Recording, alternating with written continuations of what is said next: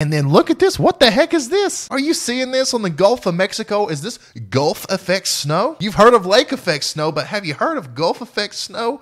What kind of winter are we in right now?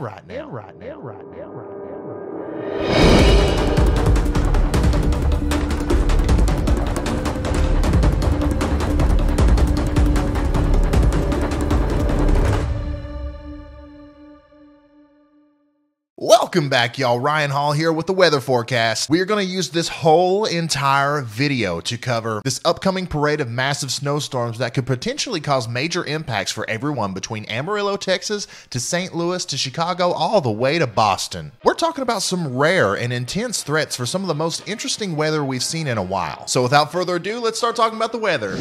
All right, here's a big old look at the United States of America, and we've got a couple things going on. Check this out. We're going to start over here in the east. All right, we've got winter weather advisories from Roanoke to Winston-Salem. We've got a couple winter storm warnings here in central Virginia, and we've got a winter storm watch that goes all the way up to Washington, D.C. That's associated with this area of precipitation down here. This is going to creep north tonight, and we're probably going to see a little bit of snow and ice, especially here in central Virginia, all the way up to Richmond, Dale City, Washington. I don't think it'll affect Baltimore too much at this point, but there is that winter storm watch in effect all the way until tomorrow at midnight. And then if we scroll over here to the west, check this out, a big giant area of winter storm watches. That's right. Winter storm watches all the way down into southwestern Texas and all the way as far north as into Nebraska. Now this will expand and probably go to the east as we go later on into the day tomorrow. Confidence is increasing that a major winter storm is going to affect a majority of the United States. Honestly, this is going to be a massive winter storm. But then we also have wind chill advisories in association with that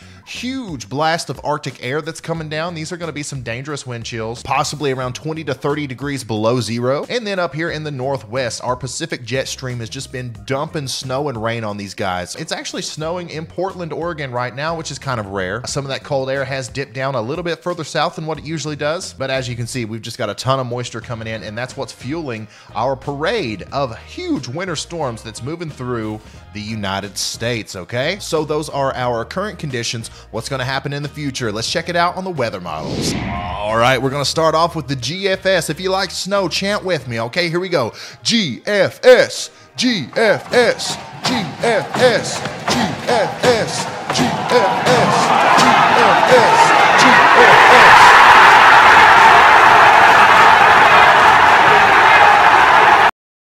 Okay, before we put this into motion, let's look at the three things that are preceding our major storm. Here's our lobe of the polar vortex. This is a very large area of high pressure. This is what's responsible for moving that cold air south, as far south as southern Texas. A lot of these places are going to probably see record lows if the GFS verifies.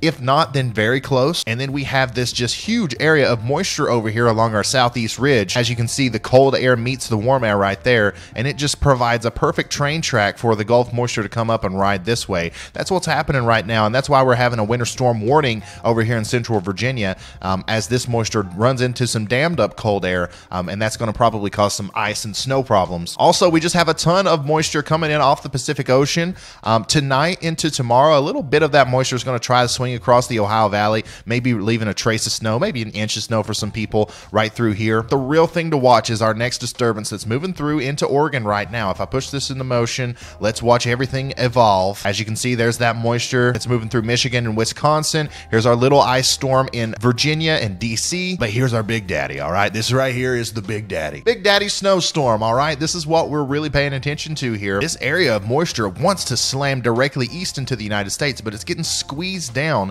by this gang of high pressure up here. And once that happens, it finds some available energy down here in a true low pressure system, an upper level low, a neutral vorticity max forms, and we got ourselves a snowstorm, bub. Let's watch this right here. That cold air slamming into northern Texas. It's meeting up with some moisture from the Gulf of Mexico, and we've got ice, freezing rain, possibly an ice storm going on the coast of Texas. All right, I can't explain how, absolutely incredible what we're looking at here is. This is rare, this is unusual, and it's exciting to say the least. We've got heavy sleet now through central Texas all the way up through the Dallas-Fort Worth area. Well, you're right on the border there between some snow and some sleet. Look, the snow and the freezing rain goes all the way down into Mexico, and we've got that really cold air just digging back behind it here. And I do always have to mention this. Remember, if you're in Oklahoma and it's snowing at 4 a.m. on Monday, February 15th, according to this model, it doesn't look like much, right? But you got to remember, it's going to be like very cold. According to this model, it will be below zero. Every single flake sticks. This is not going to be a 10-to-1 ratio kind of storm. This could be a 20-to-1 ratio, maybe even a 30-to-1 liquid to snow ratio. So if it snows at all, it's going to pile up. And that's even true down here closer to the heavier precipitation. It won't be as cold there, but it's going to be significantly below freezing. So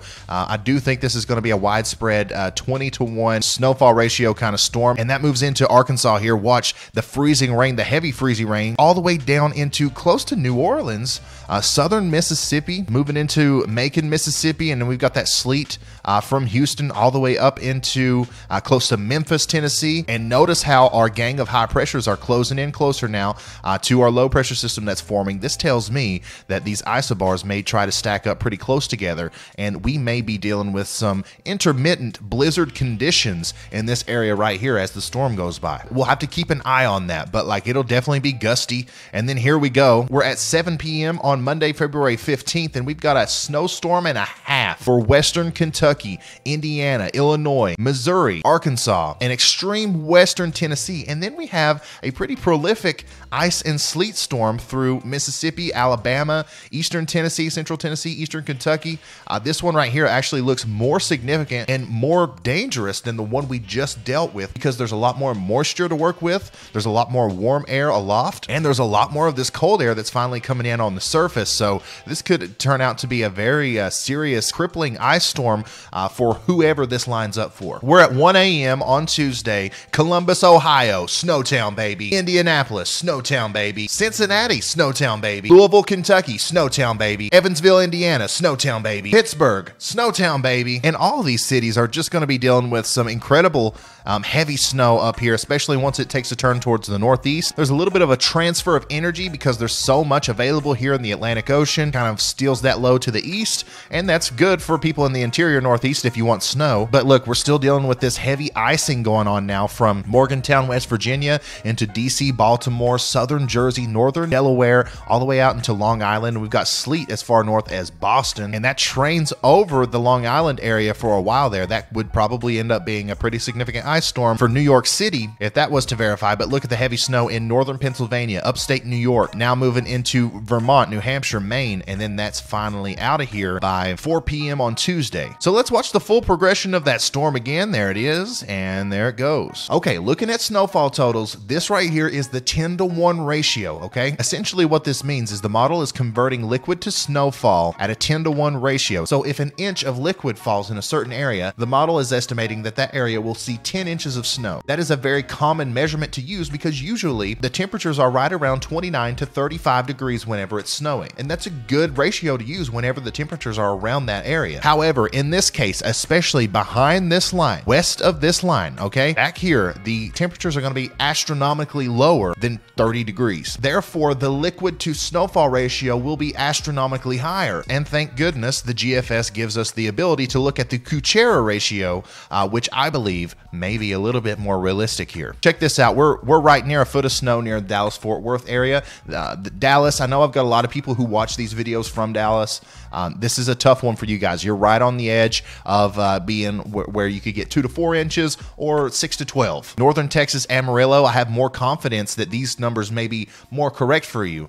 Now, will you see 15, 16 inches of snow? Maybe not, but definitely close to a foot is 100% possible up here in northern Texas. Same thing up here in the Woodland, Oklahoma, in the panhandle of Oklahoma. You guys are going to see a lot of snow. Out here in central Oklahoma, the whole state has a good bet of seeing 10 inches or more of snow, but I would not be surprised if a couple areas saw that, you know, foot or more, maybe 13, 14 inches.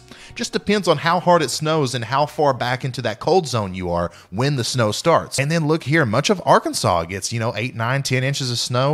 We're talking about St. Louis getting 10 or 11 inches. This would be a shutdown storm for the South if this was to verify. And look how far south these totals goes. We're talking about, a couple inches, maybe as far south as Austin, Texas. And then look at this. What the heck is this? Are you seeing this on the Gulf of Mexico? Is this Gulf effect snow? You've heard of lake effect snow, but have you heard of Gulf effect snow? what kind of winter are we in right now? Okay, let's check out the Ohio Valley. This is a blockbuster storm. This is a great storm for you if you're in Ohio, Indiana, or Southern Illinois, because this is one of those storms that takes that rare path that puts you right in the right area to be in that precipitation shield. And also, there's tons of cold air with this one. Obviously, the models are going to change. The track is going to shift a little bit, so we don't want to get too specific with who's going to see what, but this map will look very similar to this once it's all said and done. It might just be a little bit further north, a little bit further south and east, and the totals may be a little bit higher or a little bit lower. The Northeast is going to get a lot of snow from this too, especially in upstate New York and northern Pennsylvania. Pittsburgh, this looks like this could possibly be a foot or more kind of storm for you. Syracuse, Albany, this looks incredible for you guys. And then obviously up here into Vermont, New Hampshire, and Maine, this looks like it could be a decent storm for you. Boston, you're going to be in that battle zone once again. Who knows? This looks to me, I think that this will probably end up being a mostly rain and ice storm for you. This track's just a little bit further to the south. You could see some snow, but we got to remember the Atlantic Ocean is very warm right now, and that's where this new low pressure system that forms is going to be getting its energy. So it's going to be flinging it up right into the coastal areas of New England here. Definitely if you're on Cape Cod or Long Island, I wouldn't expect too much snow from this. However, there could be a very significant ice storm from Philadelphia to Toms River to New York City, all the way out into Southampton to Connecticut, Rhode Island, and all the way out into Cape Cod. So keep in mind that we are looking at the possibility for that. Okay, going back to the precipitation view, we're not done, okay? The GFS shows us one big storm. What happens after it's gone? Do we get some warm air advection and a little ridge that moves in and warms us up nicely for spring? No, sir. The GFS sees another major storm forming, and this one right here is pulling that cold air down once again. It looks very similar to the other storm. There's less energy from the Pacific for it to work with, and these high pressure systems up here aren't as strong, so there's not as much cold air with this one, but this is still a very intense storm. Look at the ice from Texas into Louisiana, Arkansas, Tennessee, Kentucky, all the way up into Ohio now. And just look at this wave. This is a wave and a half right here. We're going to see a big kink in the trough here, and that's going to allow for this storm to cut almost directly north and east. We're also talking about the potential for severe weather in Dixie Alley from southern Louisiana through Alabama, Mississippi, and eastern Tennessee, maybe into Georgia as well. We could be seeing some, pretty significant severe weather on Thursday. And then look at this. We've got another ice storm on Friday for the Northeast. This does not look good. Very active pattern. Two major storms on their way. This one right here looks to me like it could eventually change into something like if this was to go a little bit further east, which is possible because that first storm is going to bring down those high pressure systems, and that cold air is really going to be forcing a lot of these storms off this way. So it's possible that this goes a little bit further east and we're dealing with another major snowstorm for the Northeast, maybe even for the coastal regions. But as of right now, this is showing another Appalachian runner storm that could possibly be a very intense ice storm for a lot of people, unfortunately, and a severe weather event. This is the total snow for both of those storms with the 10-to-1 ratio. Okay, so this is not even with the Kuchera ratio. Look at it, and with the Kuchera on there, we're talking about Snowmageddon. Over the course of 200 hours, eastern Oklahoma getting 20 inches of snow, well over 2 feet for parts of Indiana, Illinois, and Ohio, and upstate New York, northeast Ohio, northwest Pennsylvania get buried in snow. This is a fun map to look at. Point of me showing this is just to show how active the pattern is. And we've got two blockbuster storms that may take almost the exact same path and just create a very memorable winter for a lot of people in this area right here. You will not forget the winter of 2021. Also, the 200-hour probability for accumulation of ice is looking really bad. We will talk more about the ice storm potential of these storms as we go forward, as we get closer. I don't want to focus too much on it right now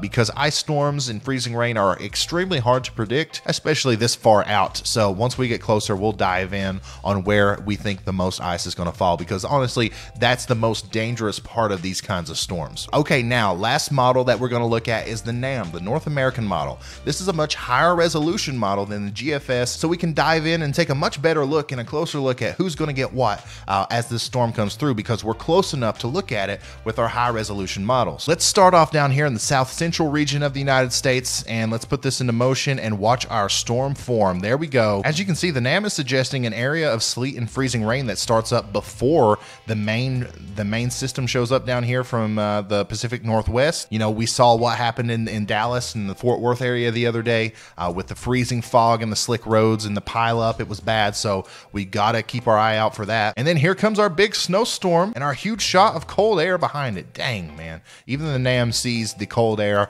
very intensely coming down into Texas, which is a very good thing. Look here, we got the freezing rain and the sleet all the way down into southeastern Texas, and the NAM's gonna slide that off to the east, and it's really blowing up that storm over here in the Ozarks, up near Memphis, and then into western Kentucky. This is something that the GFS or the Euro really didn't show as much, like this kind of bombing out that's happening right here. Check this out. As the storm comes up, our low pressure system really starts to develop, and we've got heavy ice for central Tennessee and eastern Kentucky, and really heavy snow with, once again, possibly blizzard conditions in western Kentucky, northwestern Tennessee, southern Illinois, extreme southeastern portions of Missouri, northeastern Arkansas, and then that's going to move north and east. But the North American model only goes out 84 hours, and that's as far as that's going to go right there. But once again, man, I live over here. This looks like another opportunity for a very bad situation for me. However, just to my north in Cincinnati, I'm happy for you guys. This will probably end up being another really good run of snow for you guys. Pretty much everybody in Ohio, Indiana, you guys are looking good for this storm, and obviously Missouri and points south and west. So man, just absolutely insane what's going on with our weather pattern right now. Okay, 10-to-1 snowfall ratio so far on the NAM. Once again, looks really similar to the rest of them, but it's actually more intense over here in the Ohio River valleys, the Mississippi River Valley. The NAM is saying bam for you guys over here. But once again, especially over here in Oklahoma, we need to be looking at the Kuchera ratios, as that cold area is going to be in place here. It's going to be a little bit tighter over here in this area because you're going to be closer to the low pressure system. But look, I mean, we're still talking about an incredibly memorable storm according to the NAM, and some of those bands do make it into the Dallas-Fort Worth area. Okay, guys, that's all of the winter weather talk I have for you today. I hope you enjoyed it, and if you did, make sure you slap a like on this video, subscribe if you haven't already, and turn on notifications. We are gaining like 600 subscribers a day right now, which is awesome, but still, somehow, 75%, actually, you know what? I just checked, and it was 74% now.